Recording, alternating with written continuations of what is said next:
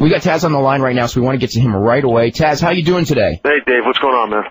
Not too much. How's you've been you've been on main events on pay-per-views before, and now you were like on this pay-per-view, which was probably the biggest, I'm sure the biggest money show probably in the history of wrestling. What's your feelings going in being like a player on a big show as opposed to being like one of the main events on a pay-per-view but not as big? I mean, which made you more nervous, or if that's even the right term?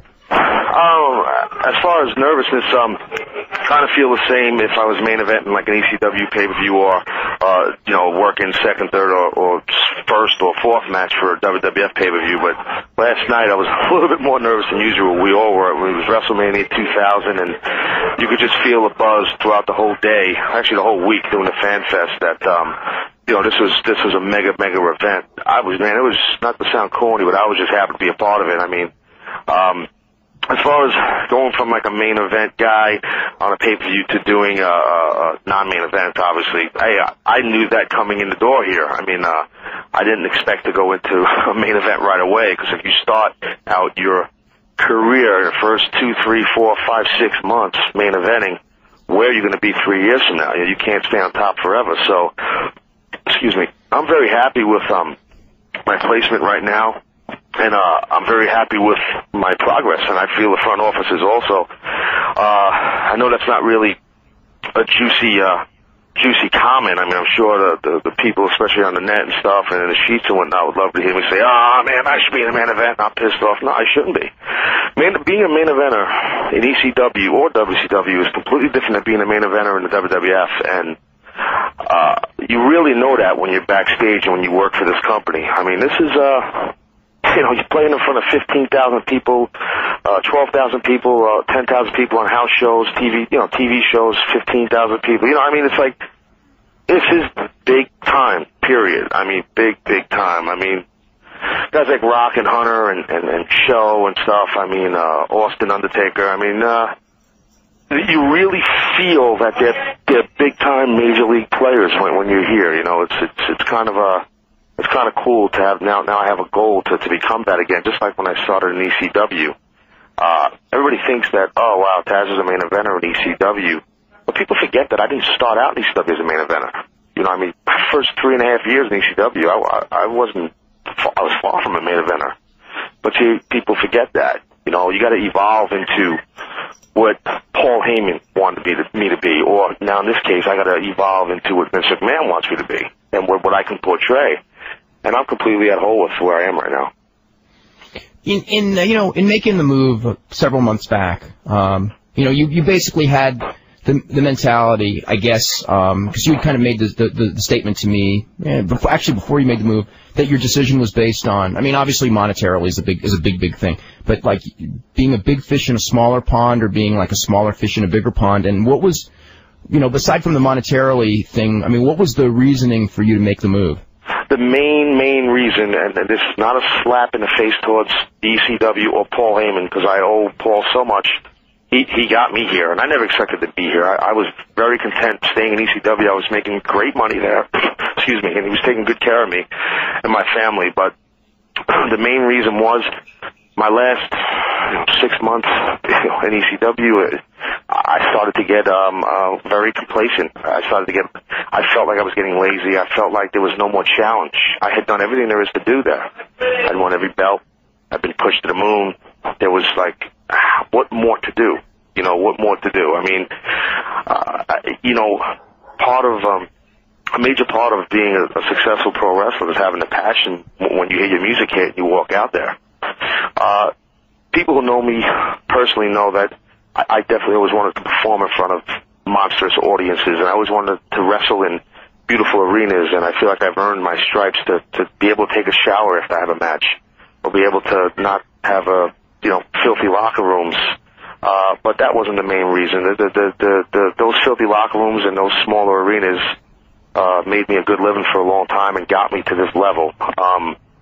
But the main reason in a nutshell is I started to feel a little bored. My training was affected by it. I wasn't training as hard. I started to lose that passion. Now coming here, it's like I'm getting a whole whole new realm of people to work with, different people I've never worked with, or people I haven't worked with in years, and, the challenge of not being the top guy, and politics don't play a major role in this company, unlike other companies. So, I mean, if you start getting bored, if you start getting like it's too easy for you, then you have no challenges, and then you can't achieve nothing. And I'm the type of guy that I want a challenge, and let me tell you something, I got a hell of a challenge here.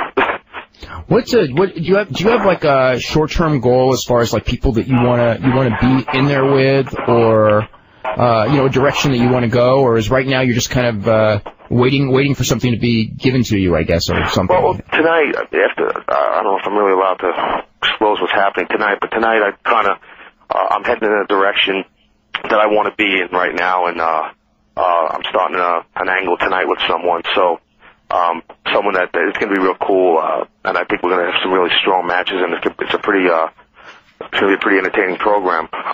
So I'm happy about that, and short-term goal is a good way to put it, Dave, because that's the way you do this. When you work here, after I do this program, I'm hoping to go to maybe somebody else. I mean, for me to name people is hard to do right now. I mean, I definitely would like to go back to do stuff with Kurt Angle again. I mean, I feel like me and Kurt have a really good mixture in there together. We play off each other real well. I'm looking forward to working with guys like Eddie Guerrero, who I think has become one hell of a heel here, fast. Benoit, obviously, Chris Jericho and I think can do some really good business. I mean, I'd like to stay in the mix with those type guys, and I think that we could do some really cool stuff. Do you expect to get like more mic time now that you have a new program? I guess it's starting to start tonight. Yeah, I think that's going to start coming. I mean, so many people like on my website. I mean, message board. Everyone's like, "Why don't you talk more?" And I hear it all the time everywhere I go. Why don't they let you talk? Why don't you let you talk? I mean, I had to prove myself. I believe there's the reason why I wasn't talking. I had to prove myself as a competitive worker and a hard-working wrestler, and to get my character over as a kick-ass, no-nonsense type of, street guy, street thug, what have you. And now, it's a pre-tape going on right now. You're getting it live, right? What do you call it? I think that my time will definitely start coming real soon. And I'm happy about that, because I'm really anxious to start doing that, and I think the front office wants me to start doing it too. And I actually was wondering this myself, did you get any of that glass on that closing spot in your match last night, in your eye or anything like that? Yeah, a little bit. They're taking it out with a wet Q-tip or some crap. I think a lot went in it, and then it came out as I was rubbing my eye. I was on the mat. It got me pretty good. It didn't cut my eye, and it didn't cut my eyeball. I was lucky. It just there was a small piece stuck in my eye that they'd taken out. But yeah, it wasn't that bad though. I made it look worse than it was. Oh, okay. They say I can't sell, No. What's your feeling coming? What's your feeling coming off of that show? Was it as an experience? How would you compare it to say, an ECW pay-per-view after the fact? Well, that's a tough question. A good question, but tough question. I mean, ECW pay-per-views. A lot of times I had the weight on my shoulders. I mean, it's kind of cool not having the weight on your shoulders, but I also kind of miss it, you know what I mean? So, because I was so used to it. But the feeling after this show was amazing, because it was a big success. We had a post-WrestleMania party at the hotel for the staff and VIPs and stuff, and you could just feel the electricity throughout, the building, from the boys to the people who work behind the scenes to the office. Everybody was just so happy, and it just felt like we won the big game, that type thing, It was a real cool success party. Everybody just eating, drinking, having a good time and all that stuff, and it was a really cool feeling. And I'm new here, so it was like, it just felt cool to be, it's a real team atmosphere here, it really is. As far as the hardcore battle royal, I was, at first, when I was told I was involved with it, and I seen all these guys involved, I'm like, well, man, this is this could be this could be bad because there's so many bodies involved. A lot of times when that happens, it gets to become a cluster, you know. But it ended up, man, each minute that ticked by during that match, it was cool. I mean, and I watched the replay last night, and the camera, I mean, watching on TV doesn't do it any justice. I mean, if you were there, I mean, anywhere near ringside, man, we all were just tattooing each other. Believe me. In ECW, I've done a lot of stuff like that, worked real stiff with guys, but this was stiff. I mean, we were going. I mean, believe me, 15 minutes too. So it was. We're all kind of banged up from it. All of us. A couple of guys had to get stitched up. Crash Holly had to get some stitches. Pete Gaff had to get some stitches. So I got a big lump on my head. A couple of guys are screwed up. So I mean, you know, but we all knew we had to go in there and work real tight. The match wasn't a heavily pushed match on the show, but I think Jim Ross put it best the night before. I seen him at the hotel, and he kind of felt like that match was going to be a sleeper, and I felt like we did that. Now, in that very finish at the pin at the buzzer, and on TV it was like 1, 2, and it sort of was like, were you in the right? Was that how it was supposed to go down? Was he supposed to like be putting his hand down for 3 and your body in the way, or? I hate to say this, but I have no comment about that, Dave. Okay. I'm sorry. You have to find out from those sources, but I have no comment. Because it was, I mean, okay. I'm sorry. Okay, this is from Mike in Syracuse, and he's talking about an interview you did for our video, and you talked about you were very disappointed how Perry Saturn left ECW and that you would never want to work in the same company with him, and also comments about Aaron O'Grady, you know, Crash Holly. Now that these men are in the WWF, have your opinions of either of them changed? First off, I don't remember saying that about Perry, to tell you the truth, saying I'd never want to work with the same company again. I'm not saying I didn't say it. I might have said that, but that had to be quite a while ago if I said it. Since then, I mean, for the past 2 years, Perry and I have definitely, we're friends. Friends fight, you know, but when wrestlers fight, oh, they got heat. You know, that's the way it is in this business. You can't just be friends and fight. Like, if you and your friend from the gym get into an argument, it's just an argument. You know, when you're a pro wrestler, it's all over the place. Oh, man, these guys got heat with each other. They don't like each other. I mean, we're friends. Friends fight. Perry and I are completely cool with each other. And as far as Crash Holly, I mean, my first day here, he walked right up to me, shook my hand. He goes, listen, I just like buried a hatchet. I don't want any heat, and I hope everything's cool. And he was just such a professional and gentleman. He came right up to me. And I was going to do the same thing to him, but he beat me to the punch. And me and him were just completely cool with each other. And I think he'd tell you the same thing. Are you surprised at how well he's done? I mean, as far as like a guy who, you know, I mean, it's funny because it's like whatever it was a year earlier, he was in ECW and didn't really make it there. Went home and then he went to the WWF, which is you know, got a lot stiffer competition as far as bodies and stuff. And he's actually, you know, not that he's a superstar there, but he's made it. You know, he's a guy on the team and it clear. You know, I mean, he's over because everyone's over. You know, but I mean, he is over. Dave, I'll tell you, I feel he's a superstar. I feel, and this sounds like a kiss-ass thing, but I feel 99.9% of our locker room are superstars. I mean, that's the way this company's booked. That's one of the reasons why I came here. It's written that way. Everybody means something when it comes to that damn curtain, and that's the bottom line. And Crash, if you don't think he's a star, come to house shows and watch the pop he gets when his music hits and he walks out there with that scale and stuff like that. And every time we go to this guy gets a great reaction. And this 24/7 thing that he's been doing has gotten him over even more because it's perfect for his character. You know, it really is. Now, if a character like mine, or a character like a character like a Chris Benoit, hypothetically, I mean, you can't pull off a 24/7 thing. I don't think so anyway, because you know, these type of characters ain't really going to run from people. But Crash's character fits perfect. You know, he's this little guy that's just scooting and running from everybody, and then he always ends up on top. So, you know, it's I think it's really made him. But he's a hard worker, man. I mean, I'm the one who referred him to Paul Heyman to bring him into well, Spike told me, and I told Paul about him to bring him into, you know, into the company, into ECW. I mean, the guy's a very talented guy. He's always been, and just now they're giving him an opportunity, and then he's scoring with it. Were you disappointed at all that the Kurt Angle thing went only, you know, I mean, it started out fairly strong, and then it kind of, I don't know if it got dropped or something, but they took you guys in different directions? Yeah, I was a little, I don't want to say disappointed. I was kind of hoping they would keep going with us.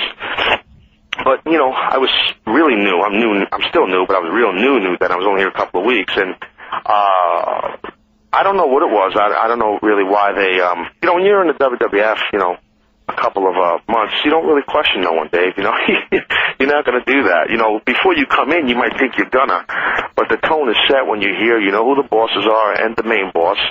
You know your role, and you try and fit in. And then as you earn your stripes a little bit, you pay your dues a little bit. You try and, you know, get over more and more. And Kurt and I got a feeling that eventually the company will go back to doing an angle with him and I think that. I really, like I said earlier, I think that we play off each other real well, and we work pretty good together. I'm trying to think. What, as far as like your departure from ECW, did you expect? Just go back to the thing in Chicago, that night in Chicago where you lost the title. Yeah. I know you had 3 or 4 matches afterwards, but that was kind of like the big hurrah. Everything else was sort of anticlimactic, I felt. Everything else was a waste of time.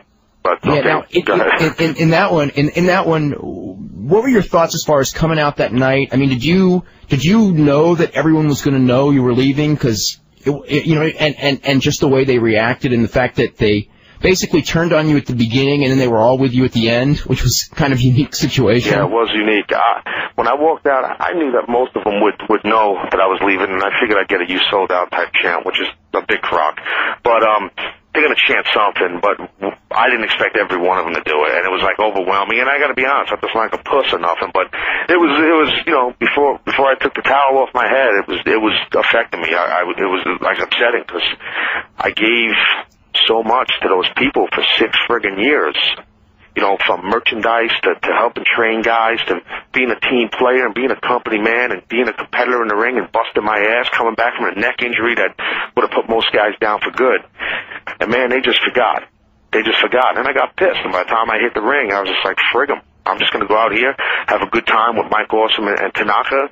You know, and at that point, I didn't really care about giving the people their money's worth. And I'd never done that before. I didn't care about them because they didn't care about me.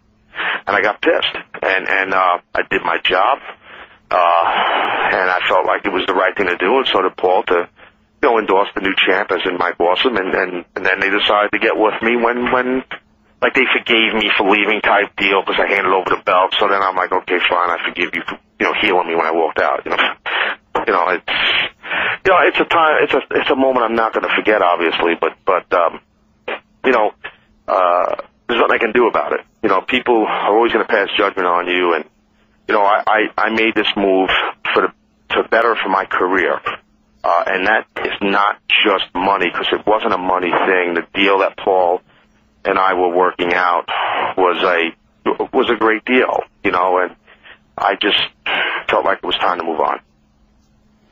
Now, you had just mentioned a second ago, you know, coming back, there was that lag period, because that was, what was it, like August, and you started in WWF, I guess, January, and then you had a few matches in ECW, and you kind of indicated that you thought were kind of a waste of time, and then, you know, several months before starting actually with WWF, I guess it was kind of an agreement with, I don't know if it was Paul and Vince and you, or how that all went down, but explain how that whole period went down.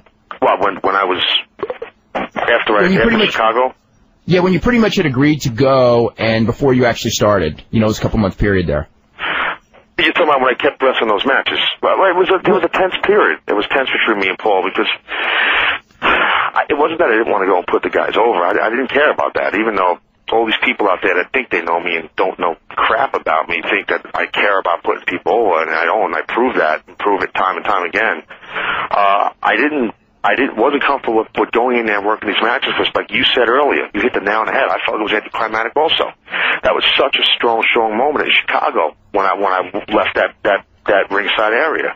And to come back now and wrestle Sabu and wrestle Awesome again, you know, and wrestle Van Dam, it was just like, ugh, you know, why? Just that old style, you know, 1980s, oh, you got to put guys over on the way out.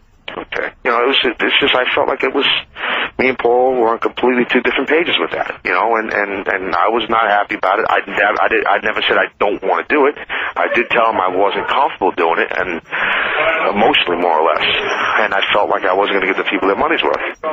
But, you know, it all worked out. It's water under the bridge. Now, as far as were you frustrated at all that you know, it was such a long, I mean, because like a lot of times with wrestlers, you know, if they're off TV for 3 weeks, they kind of start getting the jitters, you know, because you were actually off TV as a push commodity for a couple of months before your WWF start. Did you, like, I'm not saying worry about it because, I mean, there's nothing to worry about, but just kind of get that itch of, like, God, you know, I wish I was in there right now, especially with WWF business being so hot at that period? Yeah, I was definitely antsy, you know, but I knew that, you know, Vince would pick the spot for me to debut.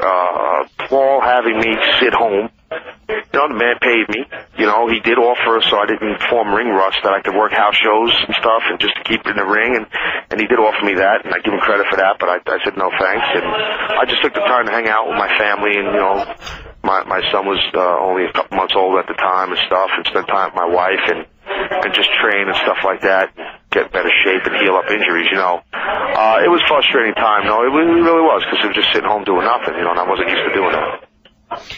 Having a son, did that play, or what part did that play in your decision to go to WWF? Or no part? Did it play no part, or was it part of the motivation? Wait, say that one more time. I lost you a little bit. You know what? Having your first son, did that play a part in your motivation to want to go to the WWF, or was that not even part of the deal? No, a little bit. Not really, Dave. To tell you the truth, it wasn't like a major part of it. It really wasn't a major part of it. I mean, Paul always took care of me financially. I was very happy with the money he was paying me for quite a while, and it wasn't that. I mean, yeah, granted, when you work for Vince, you know, there's a lot more financial security for your family, obviously, but, you know, Paul's going to do great, and his company's going to survive, and believe me, a lot of people here at WWF are rooting for him. That's the truth, and I think he's going to do great. And if I decide to stay in ECW, I mean, I felt the same way. I mean, my son being born, it was a small portion, but not really, not a big portion at all. When Eddie Guerrero and Chris Benoit, Perry Saturn, Dean Malenko all came over at the same time, and you had just started. Did you feel good in that, you know, one of the stigmas, if you had a stigma going in, it was your height, and now you had four guys who were, you know, your size, you know, and, you know, or your height size anyway, right. That you had guys to work with, they're all, you know, really, really good wrestlers that you could do programs with, and you wouldn't, you know, did that make you feel more comfortable, or was it just like, you know, or was it not even, you didn't think about it? Good question. In a way, I did feel good about it, because then it's like, well, look, you know, here's these other guys that are on the 6 foot, you know what I mean? But then there was a part of it, it was like, you know, I thought it was cool coming in here because all these guys are 6'4", 6'5", 6'6", you know what I mean? For the most part. Not all of them, but for the most part. I felt like I could stick out. And then when the Radicals came in, it was like, I couldn't stick out because we were all similar height, you know? So, you know, you know what I mean? Because even though I wasn't as big as the other guys, I figured I was not as tall, I could stand out, you know, but well, I'm glad those guys came in. I mean, it's great for our business, and for WCW to let four so talented workers, young, strong workers go. I mean, it's just completely idiotic on their part. I'm just glad that, you know, we got those guys. Taz, I know that we've got to head to a commercial, and I know that you've got to head to a TV taping. Yeah, live TV, yeah. I know, that's right. Well, that's right. Live TV in just about an hour, 2 hours, I guess, for the Raw show. And you're going to be on the show, and I guess we'll see in just a couple hours your new program. Yep. And I want to thank you very much for doing the show from the arena. All right, Dave, no problem. And I'm sorry we didn't touch base like a month or so ago, but my schedule, it got so hectic, you know what I mean? So all the fans that thought I was coming on, I want to apologize to them and to you too, okay? Okay, thanks very much. We'll be talking to you soon. Thanks, man. Take care.